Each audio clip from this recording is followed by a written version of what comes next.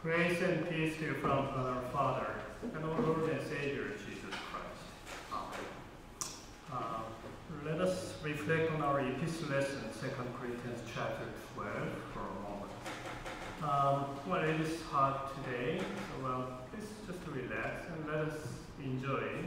Please sit back and let us enjoy listening to the word of the Lord for a moment. Especially in the verse 10 in our epistle lesson, St. Paul says, "For when I'm weak, then I am strong." So we are going to reflect especially on that. Let me begin with sharing my own personal story. So please excuse me for sharing my personal story. A little over 30 years ago, one day, famous world boxing champion Mr. Zhang, who was also from my home city in Korea, he came to a certain boxing club for special session. So I was learning boxing for self-defense skills, so I was so excited to join the session because he was one of the top world champions who defended his championship over 15 times successfully. So I came to the boxing club for the special seminar to learn good tips for better skills. And I met him and I received his signatures on the books. And also I talked to him briefly, and also he taught different students, including me. And I learned a lot of things from him because he was famous world champion. And it was my honor to see him. But one of his teaching was pretty hard for me to understand. He said that to have a very strong, powerful KO punch, you should relax your entire body completely. No stiffened muscles anywhere on your body. And also when you throw a punch, from your waist to the shoulder, the entire arm, even your fist should be very relaxed. And throw, and just when the moment of impact, you should give a snap. And it will bring you a lot of power for KO. But I couldn't understand it well, because naturally we think that for more power punch, we should deliver very strong power from the shoulder, from the waist, all the way to the tip of the punch. But he taught us very differently. We should be completely relaxed from the top of the head to the toes and throw very relaxed punch like that and just give snap before the hitting. So I couldn't understand properly. I scratched my head, but because he was a world famous champion, I trusted what he said. And then later on, I wanted to try that paradoxical teaching of him. So about in 2 weeks, I had a chance to do a sparring, and then during the sparring, while I was waiting for a very fast straight punch from the opponent. And when he threw a straight punch, I just hit a parry, and then throw a counter punch. But I really reminded that I should be very relaxed. I just tried to throw very relaxed punch and give snap into his the side of the body. But very surprisingly, when the punch was successfully delivered with a sound of boom, and then he was just knocked over. And I was very surprised to see that because I didn't have really powerful punch. So I looked at my punch, and he was on the ground, and he couldn't get up quite for a while. And I thought that, wow, his teaching was correct. His teaching was paradoxical, but it was the truth. If you want to have a KO punch, you should be really relaxed. You should relax your entire body and throw very relaxed punch. Give a snap at the moment of hitting. So that sounds very paradoxical, but it is the true teaching from the world famous champion. In our epistle lesson, we hear another paradox. St. Paul says, when we are weak, we are strong. He says, when I'm weak, then I'm strong. It sounds very weird. It sounds strange. It sounds wrong. And also it sounds very paradoxical. But let's think about why. Why he says, when I am weak, I am strong. St. Paul speaks of a thorn in the flesh in our epistle lesson this morning, and even he calls it a messenger of Satan that had a purpose of torment. Many explanations have been put forward, but whether St. Paul is referring to physical, spiritual, or emotional affliction.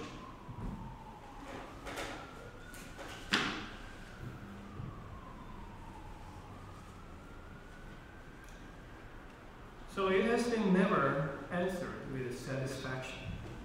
Since he was not talking about a literal thorn, he must have been speaking metaphorically. Some of the more popular theories of the thorn's interpretation include temptation, a chronic eye problem, malaria, migraines, or epilepsy. But no one can say for sure what St. Paul's thorn in the flesh was. But it was a source of real pain in the apostle's life. St. Paul, however, clues us in concerning the thorn's purpose, to keep me from becoming conceited because of these surpassingly great revelations. So, God's goal in allowing the thorn in the flesh was to keep Paul humble. Anyone who had encountered Jesus and was commissioned personally by him would, in his natural state, become puffed up. Add to that the fact that St. Paul was moved by the Holy Spirit to write much of the New Testament in the Bible, and it is easy to see how St. Paul could become haughty or exalted above measure or top proud. No one likes life with a pain. Likewise, St. Paul also was seeking the Lord 3 times to remove this source of pain from his life. He probably had many good reasons why he should be pain-free. He could have more effective ministry. He could glorify God even more with that. But the Lord was more concerned with building St. Paul's character and preventing pride. Instead of removing the problem, whatever it was, God gave St. Paul more overwhelming grace and more compensating strength with which he could get it over.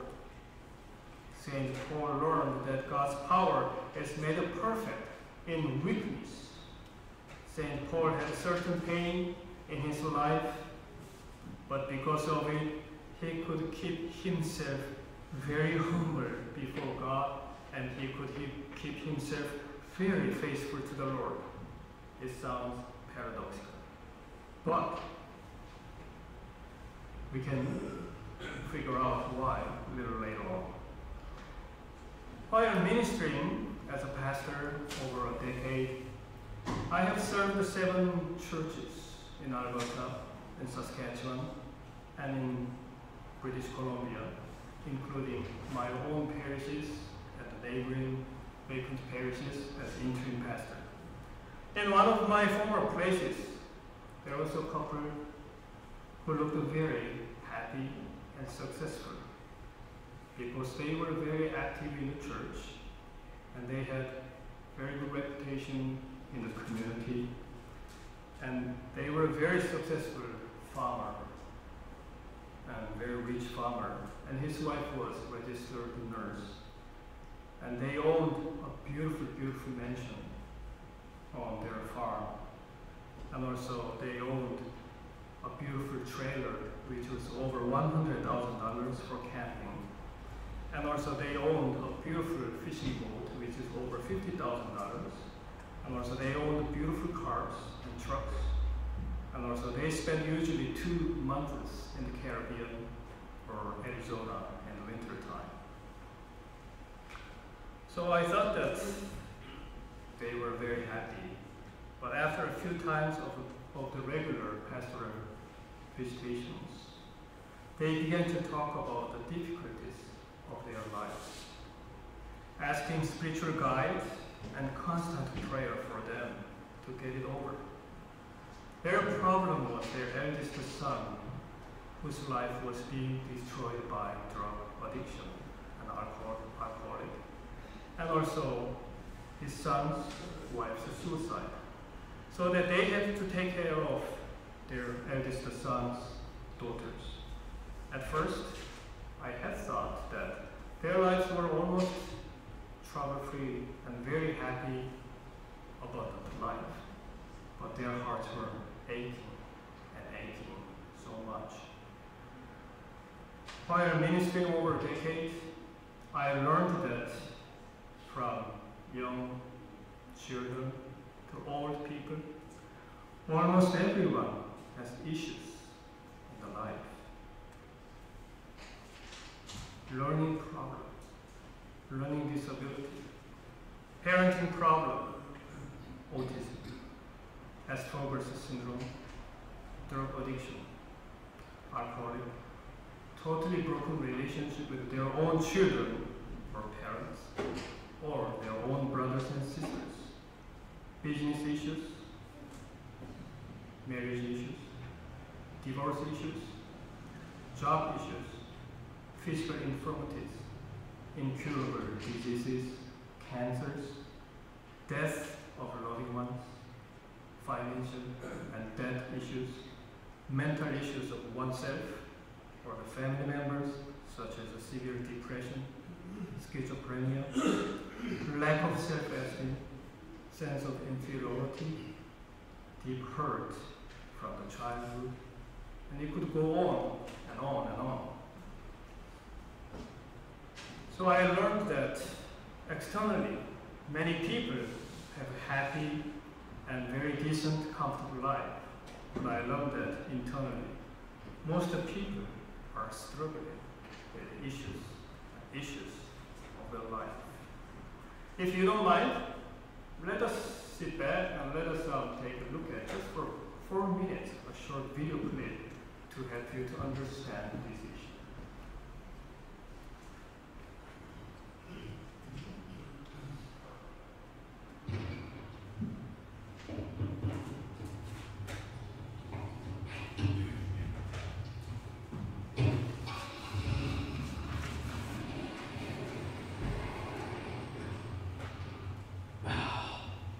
Kid, every time I'm pulling out, he's right there. Man, he's orders to talk to his parents if they're at home. What is it with traffic days? And always, every day, this intersection's always crowded. I hate pulling out here. At least it was down the road. Oh, there's it. Okay, so I'm not even here. Right. Great, lady. The princess of party. Sure. Take this spot. You want to be considered. Oh, you kidding me? Unbelievable. Oh. A lot of time.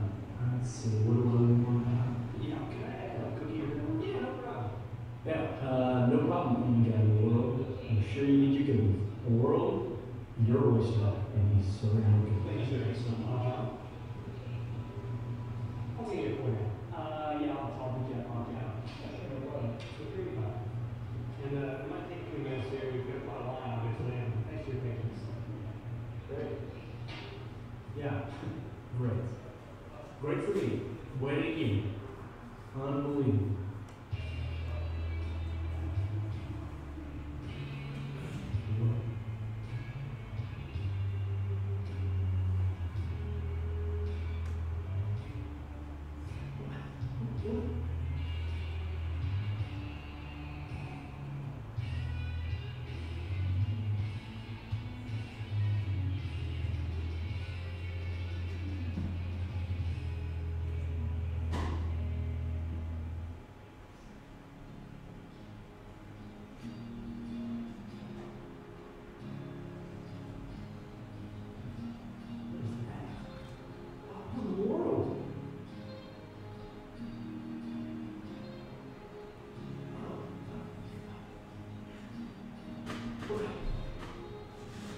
What am I supposed to do?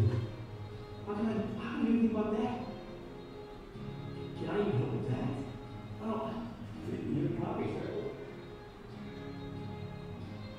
I can't take this anymore. I gotta get out of here.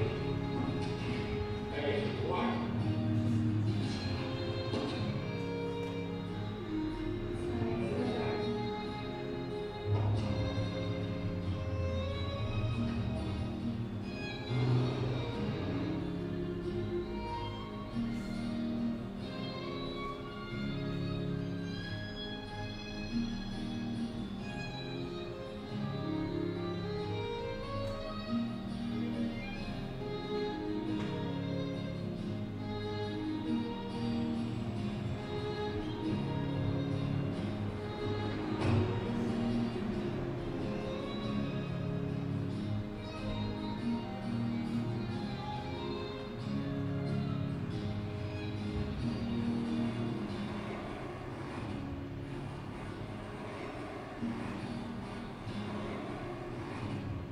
Hey, buddy, come here.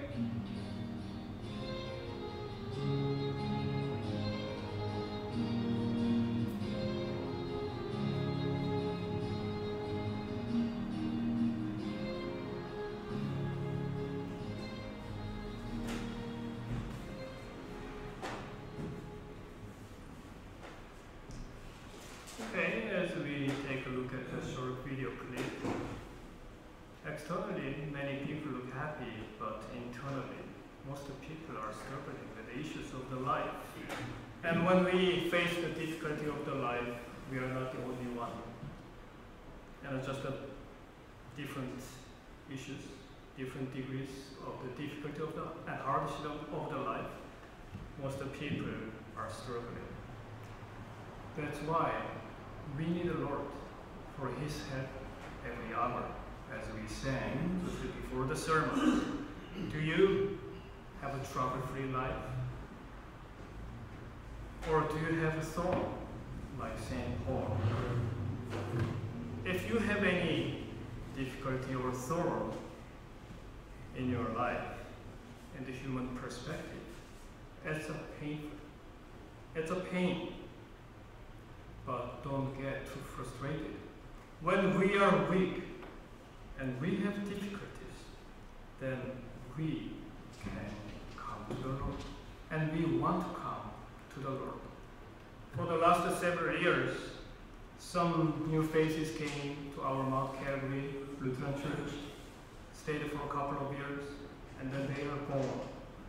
As usual, after each of them came to Mount Calvary, I visit them and encourage them to keep coming to the Lord for their own sake and for their own benefits. Through the pastoral visits, I learned that the troubles of their life led them to the Lord's church because they were looking for comfort, strength, consolation, and help of the Lord to get it over. Thus, I needed to do regular pastoral visits, pastoral counseling, spiritual support, and constant prayer for them. It was very good to see that they were looking for the help of the Lord to get over the issues of their lives. And also because of their weakness and troubles of the life. And through prayers, spiritual support, etc., they got it over. It is even better to see that. That is why when we are weak, we are strong, because we keep coming to the Lord every day and even every hour for His strength and help. However, the problem of those people with whom I dealt was when they felt like their problem was solved with the help of the Lord. Sadly, they didn't need the Lord anymore, so that they keep coming to church and they are gone. This is why people who have comfortable life and people who don't struggle don't need the Lord. They don't want to come to the Lord. But if we have any troubles, if we have any difficulties in the life, it is time for us to come to the Lord. How is your life? Is your life almost trouble-free? And it's good. I'm glad to hear that. And please give thanks to the Lord for His wonderful blessings. If you have difficulties in the life, then please keep coming to the Lord for His grace.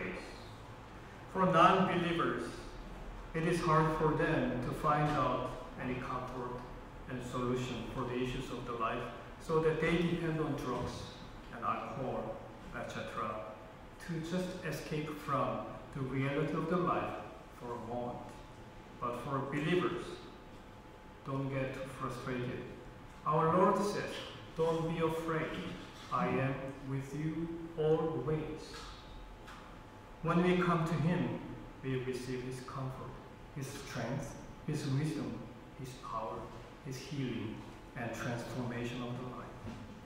Our weakness and the issues of the life lead us to God's grace, and His grace is sufficient on us so that we can get it over with the power and help of the Lord. And also our Lord changes the situation of our life in mysterious ways through the constant prayers. When we are weak, we are strong. It sounds paradoxical, like the teaching of the world famous champion. But when we are weak, we are strong, because we can come to the Lord for His help. May the Lord grant you His grace and His help on your humble coming and faithfulness to Him. Amen. May the peace of God, which surpasses all your understanding, keep your hearts and minds in Jesus Christ our Savior.